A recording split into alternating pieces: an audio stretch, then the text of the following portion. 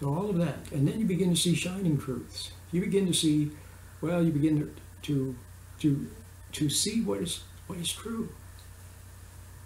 You open up the Bible one day, maybe to a chapter in the New Testament, something, and then you start reading, and all of a sudden you just see. There's an internal testimony. The internal light bears witness to the truth, which you see in words on the page. So the truth is not in the book. The truth is not in the words. The truth is the truth. And the creator of truth is bearing witness to the truth. You see what I mean? An internal witness.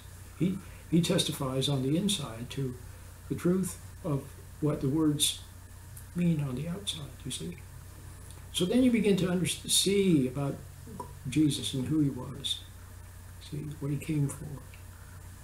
You begin to understand what a father is supposed to be, what a father's, the role of a father and of a mother.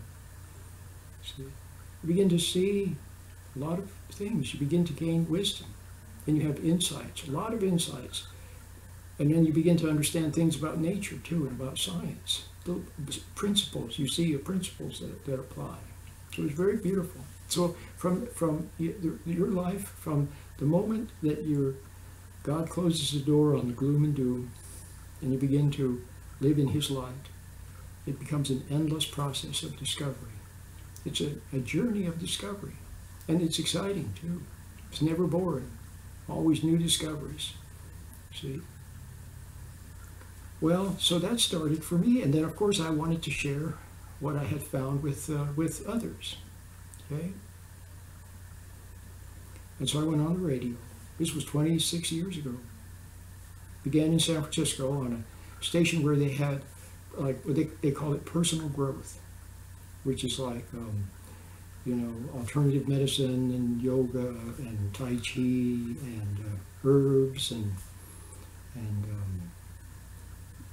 you know, and cooking and organic and see all of that stuff. So I went on there.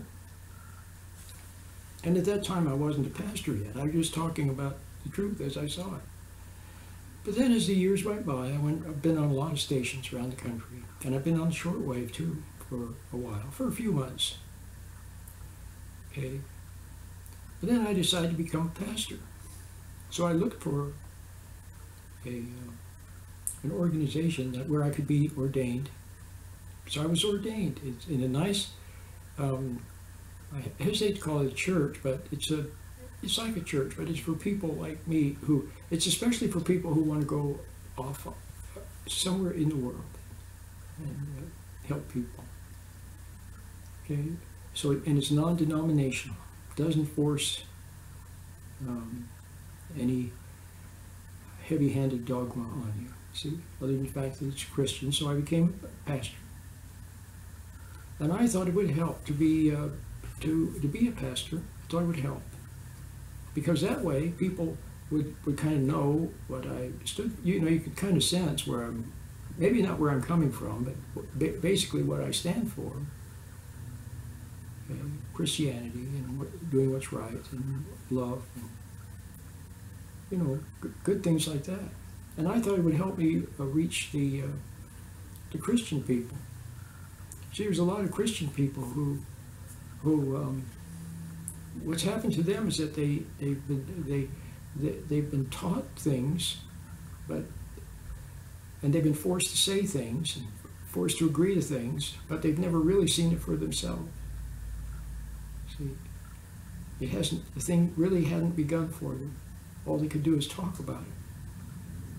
And so they become very guilty for that. Very guilty because, see, they would have to admit that they weren't really sure. They don't want to do that, so they're kind of stuck. So I wanted to help people like that. Okay. And so that's what I have been doing. So I don't have a church. So if you want to call it a church, it's a church of non-belongers. Okay, non-belongers around the world who listen to me. See? And so what is my purpose? My purpose is to help you to awaken so that you can see what is true for yourself. See? So you can see what is true for yourself. Now the big, see, the trouble is what happens to people is they hear something about Jesus and they kind of like what they, hear. Seem like a nice man. Sounds nice. And so they go to some church, building and, setting. And then something is wrong. They're being forced to agree to something. Or it's all emotional. Everybody's getting their hands all over them and then pressuring them. See, want something from them. And you don't feel free. See? So a lot of people want to be free to see for themselves what is true about them. And it's very important. For example, about Jesus. It's very important for you to see for yourself what is true about him. Okay, that's very important. And if you begin on the path of discovery, see, then you will. He will reveal himself. Then you'll see who he was, okay? And who he is. See, he will reveal to you. See? So you don't need a middleman. You don't need someone to interpret everything for you. Like me, I talk about things, and maybe when I talk about things, it awakens you to maybe see for yourself. But it's a breath of fresh air. At least you know that I'm just going to say, and you can also see that I'm speaking spontaneously. I don't have a script in front of me. I haven't pre-planned what I'm going to say. I just put the microphone on and talk. So you can see that it's spontaneous. It's coming right from the moment. Right now, it's coming out. And I don't even know what I'm going to say myself. I don't know what's coming next. Okay, but it's good. It's good stuff. But you're free to see. You're not forced to accept anything. See? You see something, then that's good. See? If you don't, then you don't. So I'm trying to help people in that way, to help you wait. See, remember a lot of times when you were a kid, or you've heard about kids, that the kid, says something that's truthful, like, "Why is my aunt so mean?" And then the adults say, "Don't say that about your aunt. Why, your aunt is not mean. Your aunt is a wonderful person." See, but the child knows the aunt is mean. Especially when nobody's around. The aunt is mean and yells at her and is bossy and grabs her arm and pinches it. And the aunt is mean and selfish. When nobody's around, the aunt doesn't even watch the little child properly. The aunt is texting. See, I just say aunt. It could be cousin, could be sister, could be brother, could be anybody, babysitter, could be anybody. But the point is that the child sees something. See, which is true. But everybody denies that it's true.